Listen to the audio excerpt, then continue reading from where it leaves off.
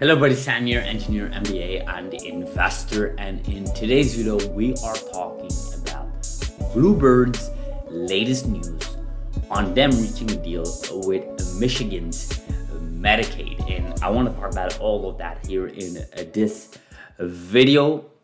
But before we do that, please do like this video, subscribe.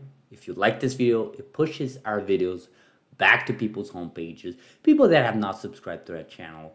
And I think with CRISPR taking a new leap in the last few months, specifically since November/December, I think it's worth for people to jump back in this space and really, continuously educate themselves, whether that's about the technology, the companies, the stocks, so much here going on in this space, so much to talk about.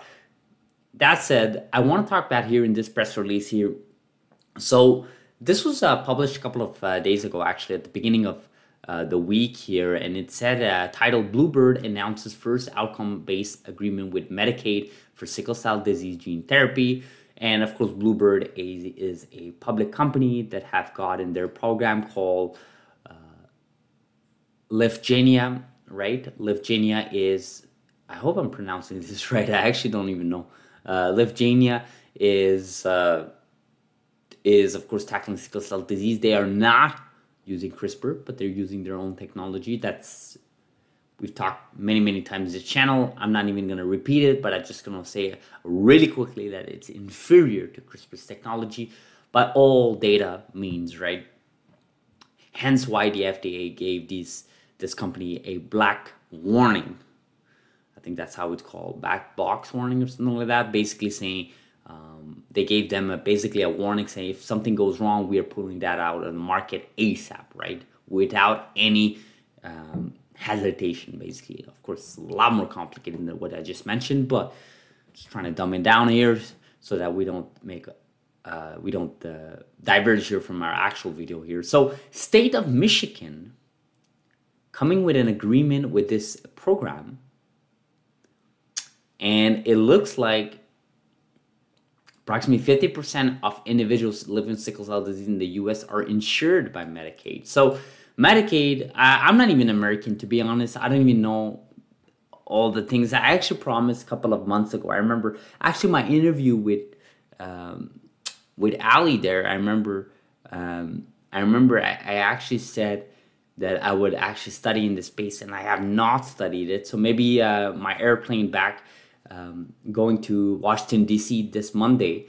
I'm coming back on Friday, but Thursday rather. But maybe my plane from Toronto to D.C., maybe I'll read it up. I mean, it's a 1 hour-ish flight, so maybe I'll just read it up. Like, how does the insurance work and all of that? I'm not familiar with it. But we can talk about this press release that says that Medicaid is insuring about 50% of individuals that do have sickle cell disease in the U.S. And the Michigan state looks like they gave the green light for this particular program using Medicaid, right? Let's take a look at maybe a quote from one of their leaderships. Our commercial approach is built on the principle that people with sickle cell disease insured through Medicaid deserve the same timely access to gene therapy as patients on other forms of insurance. End of quote. And I quote, we are extremely pleased to have reached this agreement with Michigan Medicaid and with the momentum behind a reimbursement negotiation across the board just months after approval, which underscores players' shared commitment to equitable access and understanding of the value of Lyfgenia can bring to people living with sickle cell disease, the caregivers, and the healthcare system. End of quote. Okay. And now Bluebird is actually an ongoing discussion with more than 15 Medicaid agencies representing 80% of Medicaid insured individuals in the U.S. Additionally, Bluebird has signed multiple outcome-based agreements for Lyfgenia with national commercial payer organizations representing dozens of downstream plans and covering approximately 200 million U.S. lives. And yeah, this is what this press release is all about.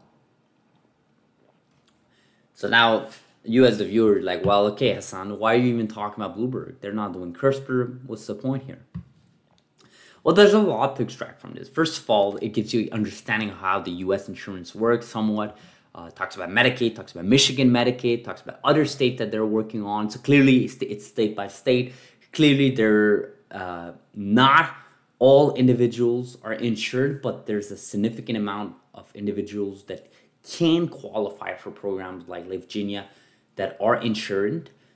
And then you sort of extract all of that. You're like, okay, well, CRISPR Therapeutics and Vertex got in their program approved at the same time as Virginia. Of course, I'm talking about CASGEVY. So what's going on? Why they haven't gotten an agreement? So my understanding has always been Bluebird's been a little bit ahead of the curve here. I don't know if it's because they started the program earlier, they're just quicker, they're just faster, who knows. You got to remember, they don't have a partnership like CRISPR Therapeutics has with Vertex. You know, they're co-partnering it. Of course, one owns 60%, the other owns 40%, so one is majority owner, but still, it's still two companies with the same program as opposed to this one that has one company. So my understanding here is, and my prediction here, and it's an educated prediction based on what I've seen with Bluebird's past and how CRISPR Therapeutics and Vertex sort of followed that with the FDA and so on, is that I think the CRISPR Therapeutics and Vertex program will also have come into an agreement with Medicaid and so on. I mean, if Michigan approves it for Medicaid, of course, for this particular program that tackles sickle cell disease, there's absolutely no reason for them to not approve CRISPR Therapeutics and Vertex program, knowing that it's a superior technology, knowing that also it's cheaper, rather more cost effective. People have to understand Bluebird is actually more expensive. That Virginia program is significantly more expensive than Vertex and CRISPR Therapeutics by at least, I think it's like $400 or $600 million difference. $400 to $600,000 difference, which is significant. You can't, as an insurance organization, you can't disregard that. You have to look into that. So to me, I think this is just a foreshadowing of what CRISPR Therapeutics and Vertex program will also have here approved, in my educated opinion. Again, I don't have inside information. This is all an opinion based on educational information and my experience in this space. And I think the CRISPR Therapeutics and Vertex will have their program as well approved by these Medicaid associations, such as the Michigan one. And if this company's discussion with 15 other Medicaid agencies, then I also think, CASGEVY will also be in those discussions. At least that's my prediction. We have not heard anything back. I mean, again, you got to remember, I think CRISPR Therapeutics, Vertex, they're more focused on the global approach, getting certain countries approved. They already got a bunch of countries approved. US, Europe was a big one. UK, Saudi, Bahrain. They're working on Switzerland. They're working on Canada. We're looking at Australia. They're looking at other regions around the world. We haven't even talked about Africa and Asia yet. I mean, these are significant countries that also have significant amount of populations of sickle cell disease. But of course, they have to start somewhere. They have to develop their business case. They have to commercialize it. There was a process to that. If there was a way for them to flick a finger and make that all happen in a way, believe me, they would have done it, but they cannot. They have to go through regulations. I mean, that's why this space is extremely hard to crack into, and that's why I'm sort of bullish on companies like CRISPR Therapeutics, because once they're in it, they're in it. I mean, this is something that's going to yield for years and years to come with billions of dollars of revenues, in my opinion, and of course, curing patients. That's just going to have an impact that no other companies ever had with certain diseases such as sickle cell disease and beta thalassemia. So I'm going on a tangent here, but I wanted to look at that press release because there's something you can extract from that and sort of predict the trajectory of CASGEVY on its own, looking at what Bluebird's doing with their own program that, again, is tackling sickle cell disease. So I'll end this video like this. As always, subscribe if you're not, or like this video like I mentioned at the beginning of this video.